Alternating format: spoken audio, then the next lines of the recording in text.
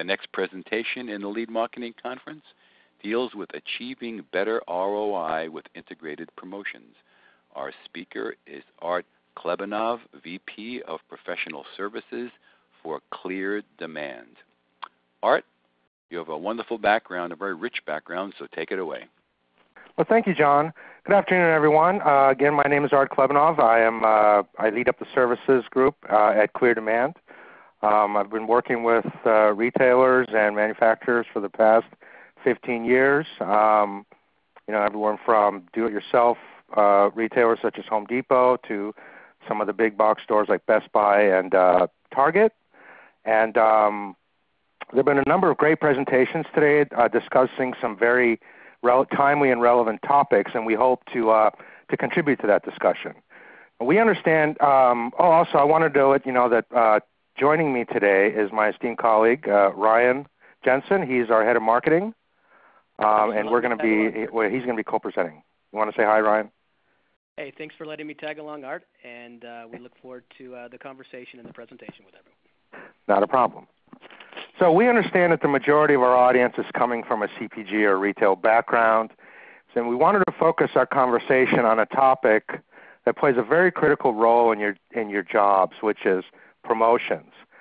I want to start, before we get going, I want to start off with a recent shopping experience that I believe illustrates some of the challenges around the current retail landscape as it relates to promotions. So here's kind of the scenario. New Year's is coming up. I've got a New Year's resolution to take up running, and I wanted to get some new Nike running shirts. So I was looking around online and some of the big sporting goods stores such as Dick's, and I found that the suggested retail price was around $65, which is what they normally sell for. Now, during that week, I also noticed that a local outlet store had a Nike shirt that I liked for 20% off. So now, from $65, the shirt is now priced at $52, so it's a $13 discount. But in addition to that, I also had a $10 coupon from filling out a survey the last time I was in the store, taking the price down to $42. I also paid for gift cards that I bought at a local grocery store, which gave me $10 off groceries if I purchased a $50 Nike gift card. So giving that purchase a fair share of the savings, that's an extra $5 off, taking the price of the shirt to $37. And, of course, I paid for the gift card with my, MasterCard, so 2% cash back, that's an extra 74-cent savings, taking the price down to roughly $36. So, in the end, I get a $65 shirt for $36.26, or a 55.7% discount. Not bad, right? I got a great deal. But was this the experience that Nike had intended? Consumers are sharp and educated, and they have no qualms piecing together a patchwork of coupon codes, cards, loyalty programs to craft a deal that might not have been foreseen by retailers, nor would likely be profitable for them. And with this, I'm going to turn it over to Ryan. Thank you, Art. See, the truth of the matter is that promotions, while essential to retail, are incredibly complex.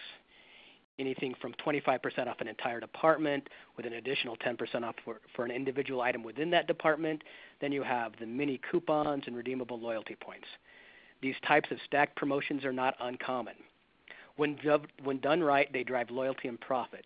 But more often than not, they fail to generate a positive impact on the bottom line. Worse yet, many retailers or manufacturers don't have enough visibility into the sales or to be able to properly diagnose what is or is not working. I'm not going to ask for a raise of hands, but I suspect that many of you have stories or even scars from promotions that did not perform as expected. This shouldn't be as painful if the stakes weren't so high. This wouldn't be as painful if the stakes weren't as high. For a typical CPG company, retail trade promotions are the largest area of spend after cost of goods sold. CPG trade budgets fund virtually all of the discounts offered by retailers and are one of the key tools available to manufacturers seeking to grow volume and share. In fact, in 2015, Gartner released a study that found that discounts and promotions represented upwards of 25% of revenue for a typical CPG. This equates to hundreds of billions of dollars when you spread it across the U.S. So over time, promotions train consumers to buy only when there's a sale, and each new round of discounts must be deeper than the last in order to get and maintain their attention. You probably all have experience with the promotions that Art explained, or experience with things like buy one, get one 50% off, or buy one suit, get three for free. In short, the overuse of these promotions can become an addictive behavior that can deeply damage a company's brand identity. Yet, a drastic change to eliminate promotions is not the answer. Witness JCPenney's attempt in early 2012 to purge the word sale from its marketing playbook in favor of everyday low pricing. I think we're all aware of what happened there. The bottom line is that there are opportunities every day for retailers and manufacturers to make more money. But before we start to prescribe solutions, it's important for us to understand the myriad reasons that contribute to unsuccessful promotions. As I mentioned earlier, there's a fair amount of complexity involved in executing these. I think it's important that we start here. Ideally, I'm going to walk through the ideal scenario and identify the key players. So in an ideal or perfect world, the promotion planning process is agreed upon and well executed by several key stakeholders. This slide that I'm presenting now is an oversimplified representation, but I believe all of you get the point. Like a good jazz band, all elements should blend together seamlessly, flexibility and responsibility being critical, and everyone should be working towards the same goal. What is that goal for retailers? According to a recent Bain study, a promotion should accomplish 4 things. First, it should spur strategic innovation. Second, it should strengthen a brand's image. Third, it should create happier and more loyal customers. And fourth, it should grow long-term sales and profits. These goals are best achieved when everyone knows and executes their roles. The merchandising team will work with the manufacturer to determine product strategies. Over here you have the pricing and promotion teams, and they'll identify the ideal price points and promotions to run. The store operations group will execute the promotion and provide critical feedback to all responsible parties. And the supply chain group will ensure that throughput is maximized by pushing inventory to the right stores, in the right amounts, and at the right times. In theory, this makes a lot of sense and seems relatively simple, but as you are all aware, there are so many possible complications that need to be considered in order to ensure things work this smoothly. Let's highlight some of the biggest obstacles. Art, I'm going to turn it back over to you. This list is by no means exhaustive, but it contains the biggest challenges that need to be addressed. Some are organizational. For example, different groups within the organization might have competing goals, or variable compensation or bonus structures that can create conflict. Others negatively impact the team's ability to operate effectively. Let's quickly discuss the 4 that we highlight. So starting from left to right, first is data. Despite best efforts, it can still be inaccurate, incomplete, and difficult to obtain. For example, point-of-sale data, getting the right product and location hierarchy, competitive data, zones, and so on. What compounds this problem is the general lack of integration that still exists, namely with the systems used to plan and execute the promotions.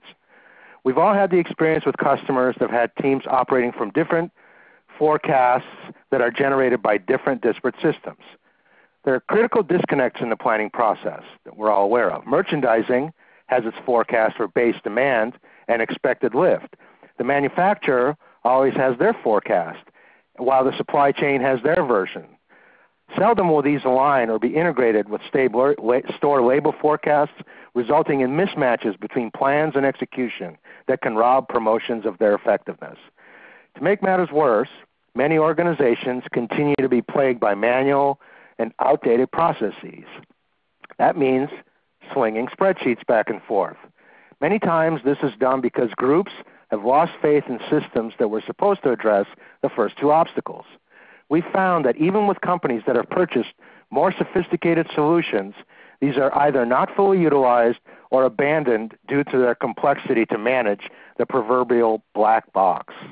And finally, there's a general over-reliance on last year's. Some of us call it last year-itis. Using last year's performance to dictate direction in the present. For example, items that were on the front page of a flyer last year are again selected for that prime real estate based on last year's performance. Of course, that assumes you have the same mix of items in the ad. The retail environment is dynamic, and you need to keep up with the changes. Simply relying on past performance of products and stores alone is not a reliable method to forecast the financial impact of promotional event or events for the following reasons. Seasonality isn't necessarily the same. How do you handle changes in trends? So, for example, You have changes in consumer tastes like gluten-free or low-carb products. Shifting holiday calendars and events will further change seasonality and demand. New products, stores, and categories that have no sales history. How do you come up with a forecast when you have a new item? Effect on new product introductions or existing products. How does that capture? How do you account for cannibalization? How do you account for changes in promotional frequency and depth of discount? Or introductions of private label? How does that interact with national brands, making sure that the store brands' prices are protected and don't give up margin? There are many obstacles that are probably documented in your head. We're interested in what you think are the biggest challenges you're facing. Let's pause for a moment and introduce a quick poll question to get your feedback.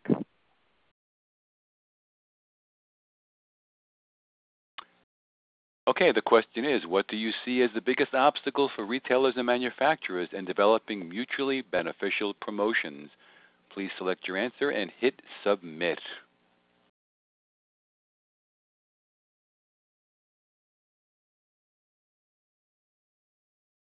The answers are coming up. Anything that surprises you with that, Art? No, it's data quality and inability to determine effectiveness are popping up, which is not surprising. That's almost half of the respondents. Yeah. That seems to fall in line with what we're kind of thinking here as well.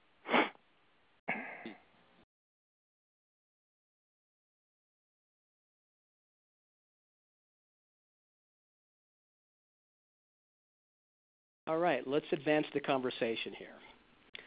So up to this point, things have been looking a little grim. Now that we've identified the key issues, let's change gears and focus on solutions. We all agree that promotions are essential to both retailers and manufacturers. We also agree that there is room for improvement. So now for the rest of our time, let's focus on key actions that retailers and CPG companies can take in order to get more value out of your integrated promotions.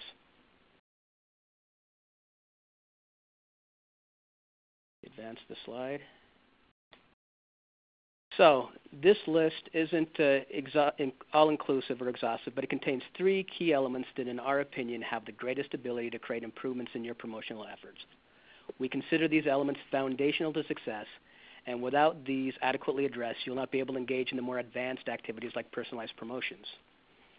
We will start by highlighting the changes that can be made at the organizational level. You cannot advance to the next 2 areas unless you have the right people in place with the right tools and are directed towards the correct and agreed upon strategic goals. From there, we will highlight the tremendous impact that can be generated through an investment in retail science. And finally, we'll demonstrate the importance of ensuring visibility in your efforts and creating a culture of measurement around the right activity. So let's proceed to the first point. First things first, all participating parties need to have a clear understanding of what the specific promotion is trying to accomplish. For many retailers, the promotion process is heavily focused on implementation and execution rather than strategy. Many retailers lack a clear goal for their promotions, or they just want to drive sales and traffic on certain items but lose sight of opportunities to gain additional trade funds to offset their investment in the promotion. There are a number of different objectives for promotions, and we list a few here for reference. They can be used to drive traffic through aggressive price reductions. You can combine products in an offer, for example, bundles, to have a strong product help create a halo effect around products in which you're trying to generate traction or even drive bigger baskets. While this is more of a clearance problem, you could be simply looking to run a promotion to move some items that are underperforming. These strategies can be used in different scenarios and can create different outcomes depending on intent. The bottom line is that you should be all aware of the strategy behind the promotion and the activities needed to support it. Otherwise, you run the risk of negatively impacting your efforts. Let's take another quick pause and introduce a poll question around strategy, specifically around your most recent efforts. We'll give you a few moments to respond. What was your top priority on the last promotion that you executed? Please select your answer and hit submit.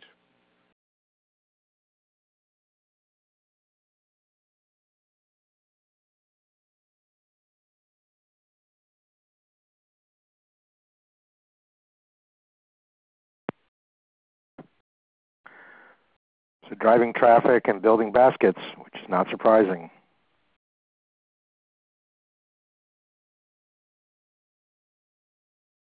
I'm a little surprised that nobody's done anything around loyalty or price image.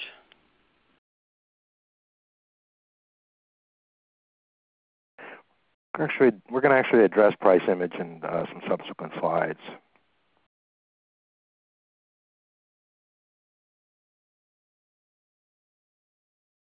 So maybe that's a good plug for getting people to actually run a campaign that emphasizes that.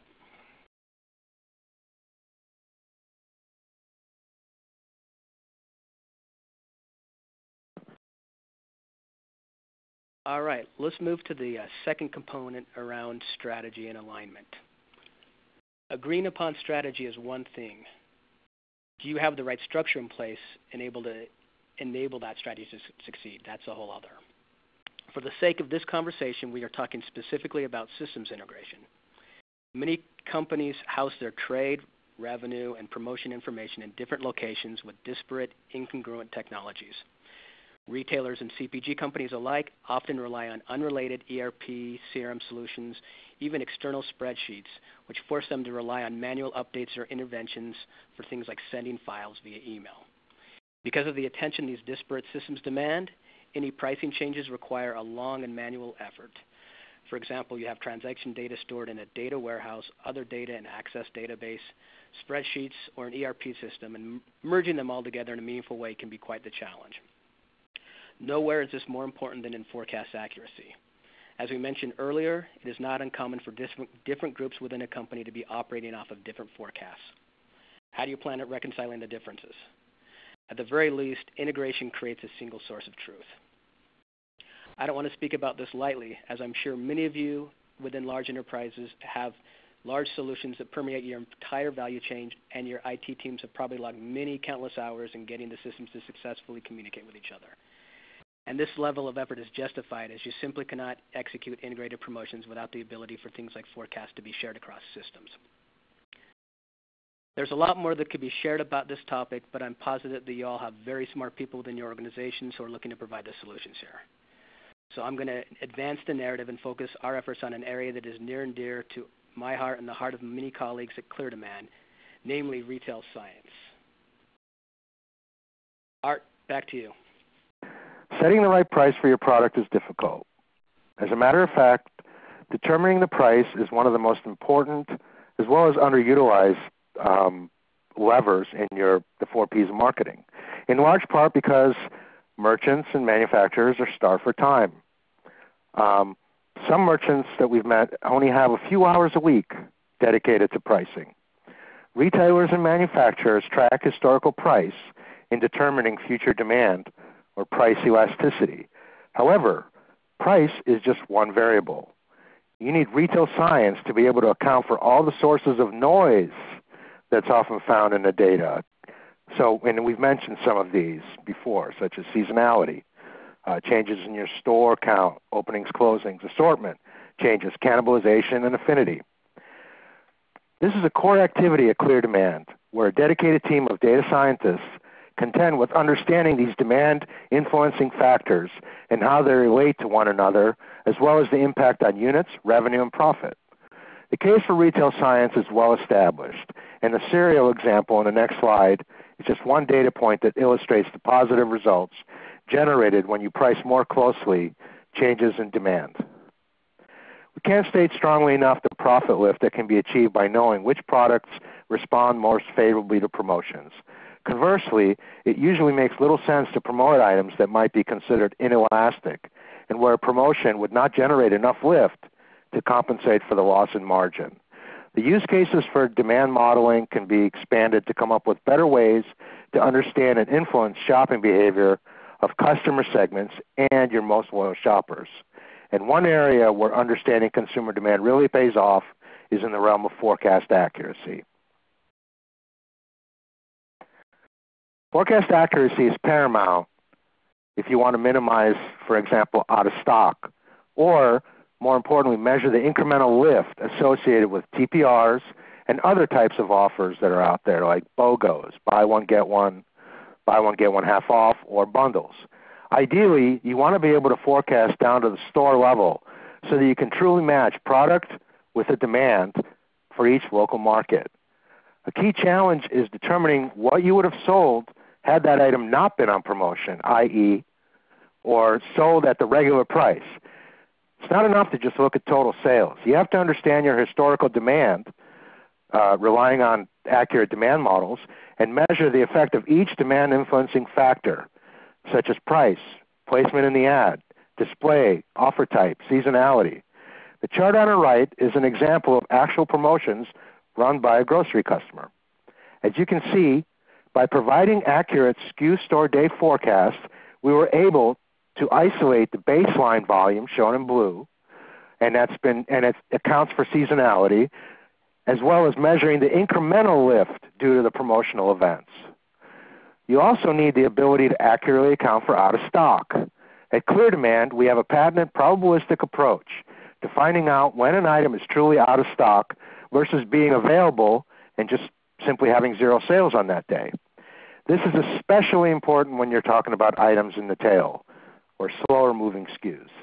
In the chart on the right, you can see sales versus the demand forecast as the lost opportunity due to the product not being available on the shelf. Conversely, what if you order too much and have to bear inventory holding costs? For categories in, let's say, the produce department, this can be detrimental due to shrinkage.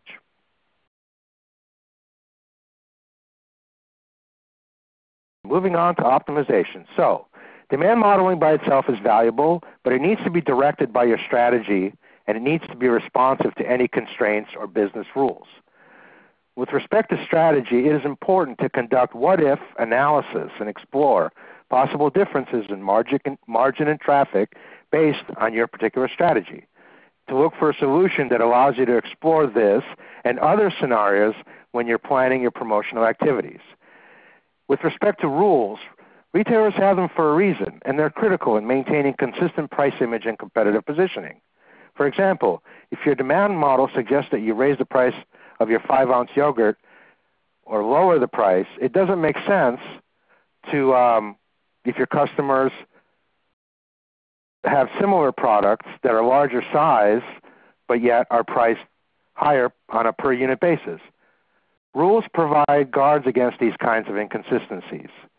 In the context of promotions, suppose you know that a strawberry Yoplait 5.3-ounce yogurt drives units and drags along other complementary items such as granola.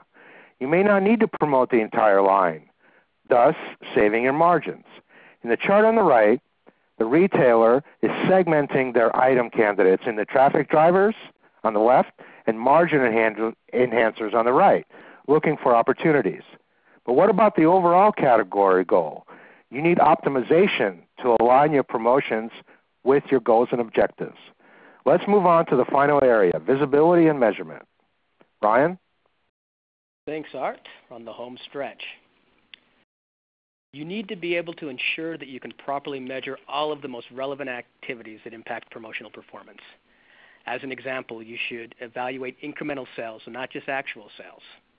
This will allow you to peel back the onion a bit and get a more complete view of the effectiveness of your promotions. And here we have an illustration of doing just that. Earlier we explained how retail science can model for things like affinity, cannibalization, and pantry loading. It is important now for you to be able to account for these factors when reporting on how well the promotion works so that you get a more complete picture. Let's use this chart as an example. A retailer should first determine the baseline sales that it would have realized without running the promotion. Then the retailer should identify the incremental sales that were generated during the promotion.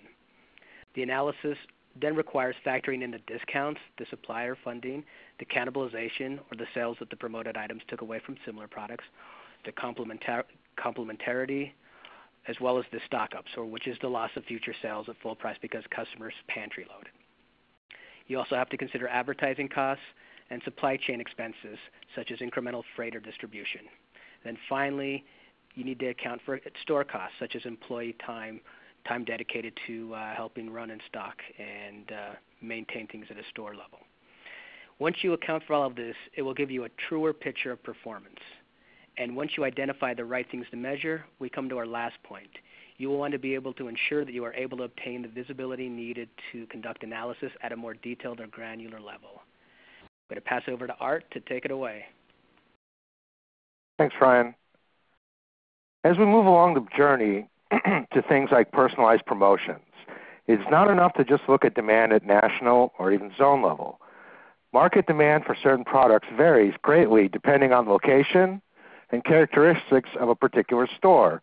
For example, proximity to certain competitors, store traits, customer demographics, household penetration for your brand. You need to have a tool or strategy that enables you to get a more granular analysis of promotions so that you can truly meet demand at the store level. In this example, the red areas are opportunities to improve the promotional lift as measured by the incremental lift percentage due to the level of discount. Too many retailers measure general lift from a sale but aren't able to or don't take the time to see if there are certain factors like price, geography, or offer type that might be more meaningful for one product over another. It's not enough to just measure lift for a promotion. You need to know what percentage of that lift is attributed to the specific offer, ad, or display. In the past, this type of granular analysis was a real challenge, as you were likely limited to basic sales information and some syndicated data from Nielsen or IRI. Now, there's no shortage of data points, nor real limits to how fast you can receive them. By selecting the right data and creating the right measures, you can now effectively analyze and optimize at a local level. Go ahead, Ryan. All right, thanks, Art. Companies that make the necessary effort in these three areas see tangible improvements in the ROI of their promotions. It also generates positive momentum as they become more adept at leveraging the power of data analysis. You're probably well aware of this framework that was introduced over 10 years ago in the seminal book, Competing on Analytics. It serves as a guide and a measuring stick for companies as they look to differentiate themselves from the competition by taking a more analytical and data-driven approach to all aspects of their business. What we shared about retail science is a very effective way in which you can respond to consumer demand while still supporting your strategic and profit goals. You'll notice that companies in the analytically impaired or even localized analytic stages of development are likely hampered by the same obstacles that we outlined earlier in the presentation. They likely have difficulties even getting to the data, let alone analyzing it, and they probably struggle in discovering insights and creating the necessary speed and scale in order to drive profitable change across the organization. Alternatively, organizations in the analytical competitor stage in analytics likely use sophisticated experiments to measure the overall impact or lift of intervention strategies and then apply the results to continuously improve in subsequent analyses. Fortunately for retailers and manufacturers, there are many levers within a typical promotion that can be tested or optimized and can fit into this framework. We are going to now share a couple of case studies that outline how we are able to leverage some of the keys that we outlined today in helping retailers advance in their analytical journey and create a more impactful environment in which to run promotions and ultimately generate meaningful results for their bottom line and for their customers. So, Art, it's all yours. But first we have another poll. Oh, I think we do. Yes, we do. Yes, we do. What stage do you feel your organization is in on the analytical maturity continuum? Mark your selection and please hit submit.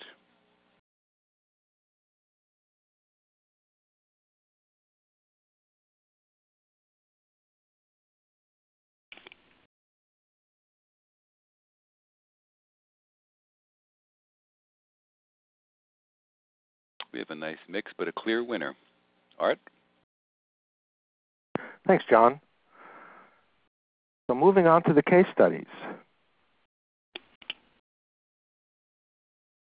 Okay, so I'm going to share with you two case studies. One is a Tier 1 grocer, and the other is a specialty grocer. So starting off with the Tier 1 grocer.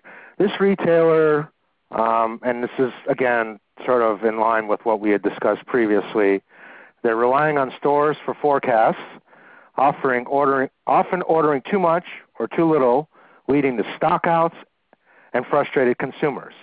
In addition, they have multiple promotion types like weekly flyers, hot sales, that had little or no ideas to the effect these had on actual incremental volume lift. Lastly, they were kind of stuck in that let's do what we did last year because we need to hit the same number mentality. And different category managers were jockeying for prime real estate in the ad, looking at last year as justification or rationale. So we had worked with this retailer to, the key activities were to localize their promotion by offering SKU store daily forecasts, helping them maximize their ROI on vendor funding by doing what-if analyses, plugging in different discounts on costs, and seeing what the incremental impact is to the bottom line, and using our SKU store daily forecast for ordering, therefore minimizing out of stock while driving traffic and incremental sales. Now, the outcome was improved price image because we were able to be very competitive on the key value items, optimize promotional offers and vendor deals, and improved forecast accuracy. Our second case study with a specialty grocer. This retailer was in need of one version of the truth. Some of the complexities or challenges that they were facing is they're trying to launch a new loyalty program while at the same time generating personalized offers. And there was a lack of integration across or within their internal organizations. You had finance, marketing, merchandising, all coming up with their forecasts, but they needed a way to bring it all together. So we at Clear Demand helped this retailer develop integrated forecasts that not only gave them visibility into the incremental lift of their promotions, but also taking into account the items that sold at regular price. They were able to perform what-if analysis and measure that incremental lift to drive traffic and build their brand. And then also generate offers by different customer segments, moving them further along that journey that Ryan had described in previous slides. And the outcome is they replaced multiple reports with a single source of the truth. They were able to optimize and localize their promotional offers and vendor deals and greatly improve forecast accuracy. So in conclusion, we've kept the conversation at a very high level today, and this was done deliberately. You need to do this fundamental blocking and tackling before you can move on to the sort of more exciting, if you will, complex activities like personalized pricing. We've covered some of the challenges and opportunities associated with running effective promotions. We have prescribed some key activities that can improve ROI, with one being the importance of retail science, an accurate forecast down to the store SKU day level. We've provided examples of customers who have been able to leverage some of the key things that we've discussed as they advanced along the continuum of analytical proficiency. And lastly, we wanted to end with machine learning as an additional capability. By leveraging the power or harnessing the potential of machine learning, the speed and accuracy with which retailers can plan effective promotion, do their what-if analysis, make sure that the data is accurate, timely, and being captured and used in reporting, and their analytics can take them to the next level. This is a visionary slide, but many companies, including Clear Demand, are actively working in this realm. And in future presentations, we hope to share examples of how this is used.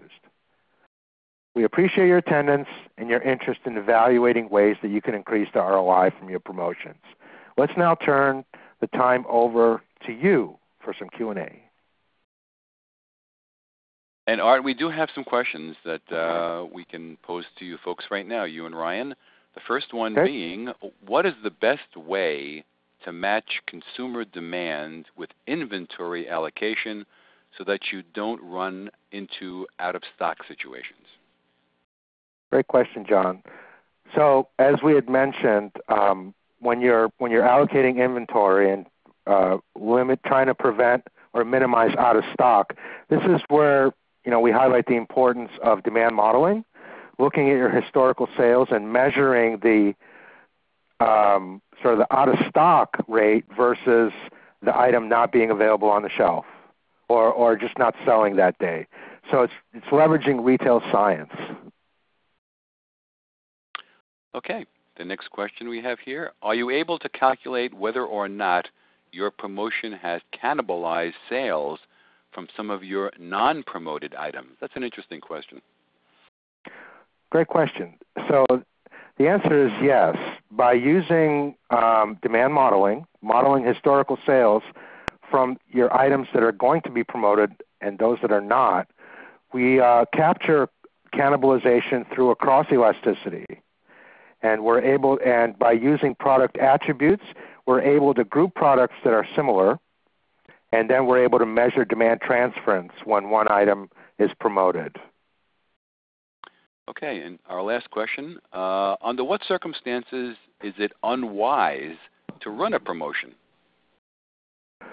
Well, as we talked about, that's a great question. So as we talked about, in the previous slides, training consumers to buy on promotion can undermine your profit and leave money on the table. So, if you've been promoting with a high degree of frequency and you've trained I think Ryan brought up the example where you walk in and you buy one suit and get two free. If the customer is expecting that, you may want to think about changing your strategy.